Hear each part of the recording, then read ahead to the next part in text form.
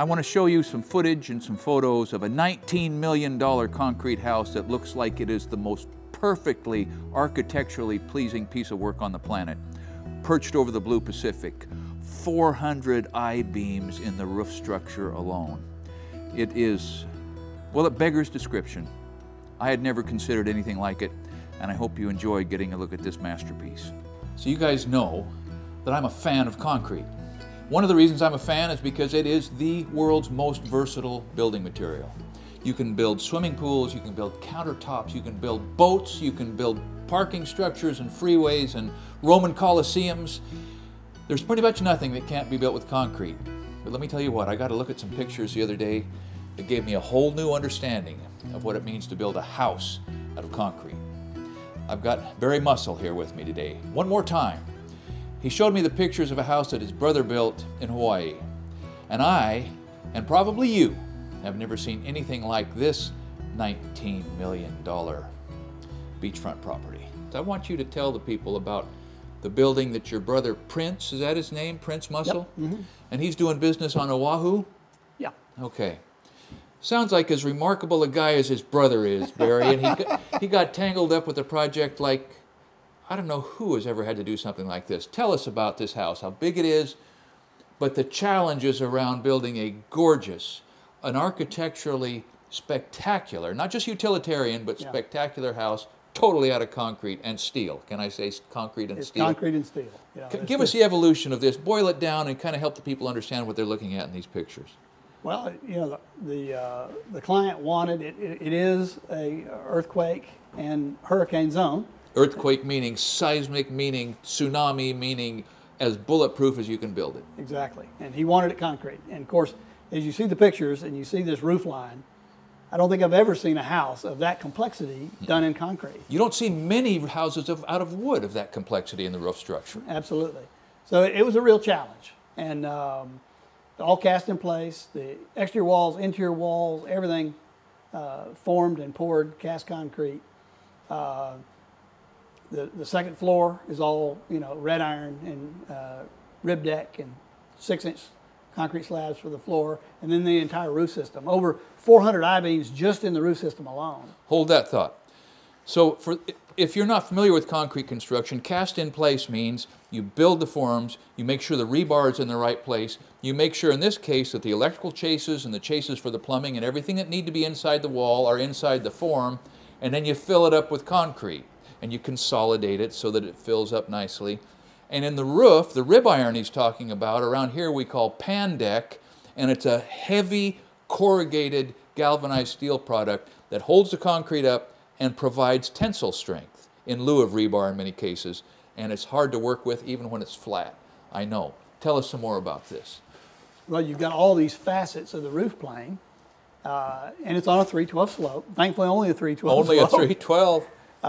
But you have to, you know, pour it and screed it. And of course, obviously, the concrete wants to run downhill, so you got to pour this as a really stiff slump. Let me elaborate on that. What he just said is you use a stiff slump, a low slump, because you're pouring on a slope. And when you screed it, you're scraping off the top in order to get it into shape, and it wants to run down the hill.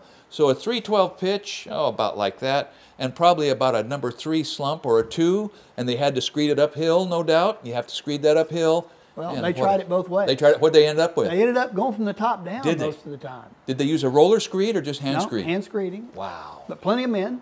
Yeah. And it's an amazing deal. It took them forever. You know, I say forever.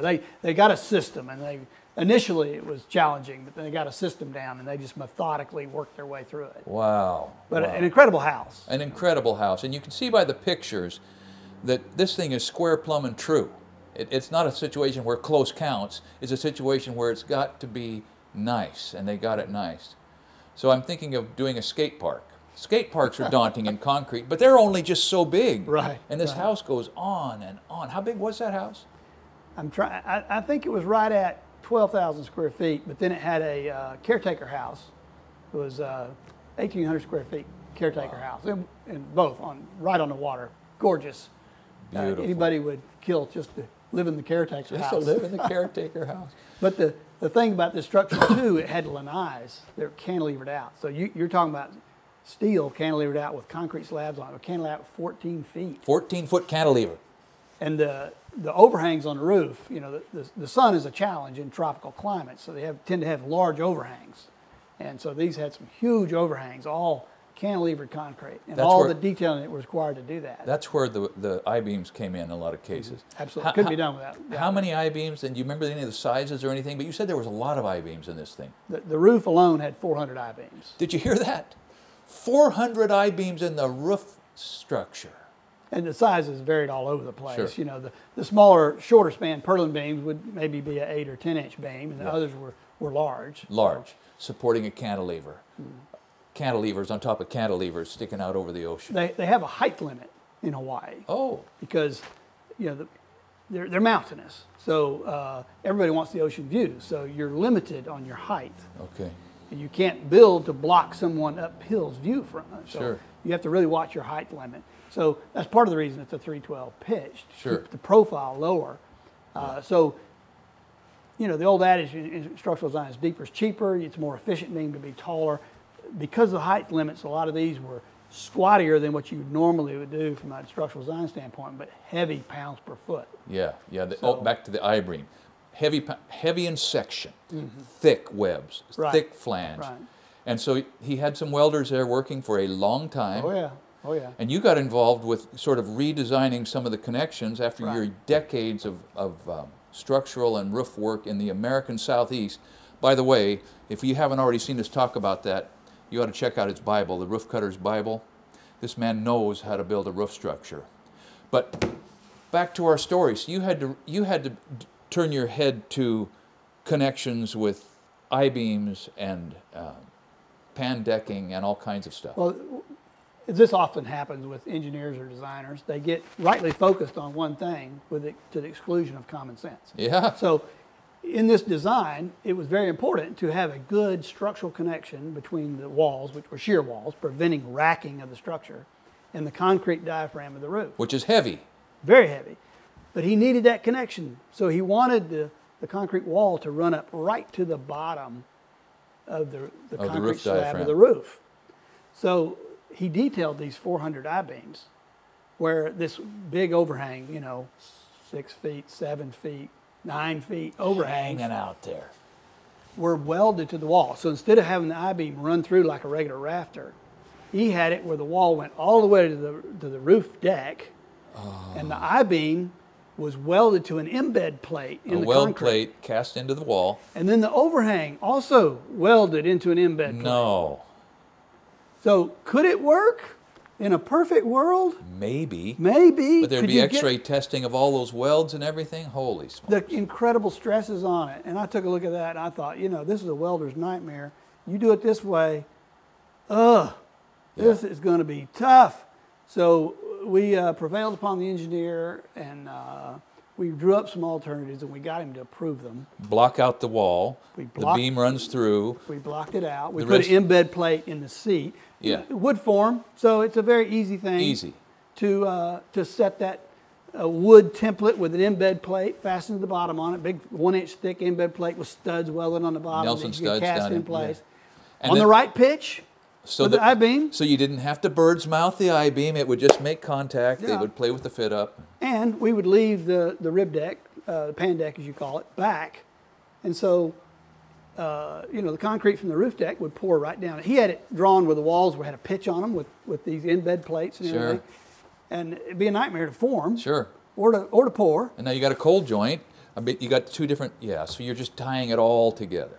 So, and we would put scrap plywood, or they would put scrap plywood around the beam. So when you poured the roof deck, it completely filled the beam pocket around the I-beam. Yeah. Completely encased. So he had his shear wall connections. You know, that's not compromised a bit. But, you know, a relatively small design change worlds of difference. Cut by 60% the time and labor and everything required to do it. Yeah, what a win. All right, now let me ask you this. Consideration for corrosion of those I-beams over time. Were those I-beams painted prior to before everything was built? Were they painted and protected against corrosion or not? Yeah, I mean, they're all in an enclosed conditioned space, basically. Yes. So it's generally, they're well primed. Oh, yes. But my brother did go beyond the spec and use fiberglass rebar. Oh, yeah. You don't want that degrading in there in a salt environment. Yeah. Yeah, so you're familiar with what happens to concrete when the rebar rusts? It expands. It gets big, like 100% it can grow and just pushes the world apart. Yep. What a disaster that would be. Yeah. You know, maybe more than 100%. In a comment, one guy said it can be like up to 300% over time. It can get so big. Huh, interesting. It's amazing. It is amazing. But I was just amazed at the beauty of the house. I mean, the strength and the longevity, yes, but the beauty incorporated in that. So as we wrap this up, unless you've got other things to talk about, talk to them about how they made a concrete roof diaphragm really waterproof and really beautiful. Well, they followed on the top of the concrete slab itself with 2 inches of rigid extruded polystyrene foam. So, you know, like the blue Dow board is the common, you know, use of it. Not foil backed? No, Okay. just extruded polystyrene. Of course, it's Hawaii. You really, you know, you've got even temperatures. The insulation is not a big deal. You're controlling condensation as much as anything. So 2 inches of polystyrene foam with a 1 inch thick Den's glass type gypsum with a special facer material on top. This was mechanically fastened into the concrete slab. Screws or shot or something? It's a big washer and a shot. Yeah. So they mechanically fastened that, and then it gets a waterproof membrane. And then it had this gorgeous Italian clay tile that was foamed in place. Used to do that with nails or some other fastener. Yeah. And they fail. They wiggle out, you know, in a wood structure, they would vibrate loose. You know, loose and pull loose. And they found that the foam system was far superior in that, in 2 fashions. Number one, it sticks fantastically, rated, I believe, 160-mile-an-hour winds, far superior to the mechanical fasteners they used prior to it. But it has the added effect of giving full support under the clay tile, which if you're walking on a clay tile, no cracking. You can go up there and work and not break it up. So it's just a game changer way of attaching clay tile to a roof. Holy smokes. Well, I can just imagine how beautiful that structure is now that it's matured in place and the landscaping and the Pacific remains beautiful. And nothing more beautiful than Hawaii. Nothing more beautiful. Although Oregon's getting pretty close. Well, you come back in April or May. Barry, thank you so much. Yeah. What a pleasure it's been. Thanks for expanding my understanding of carpentry and construction and leadership on the job and a wider so that's the thing, right? That's the thing, that we always can end up knowing more than we know now if we're interested in knowing more. Thanks for watching Essential Craftsman, and keep up that good work.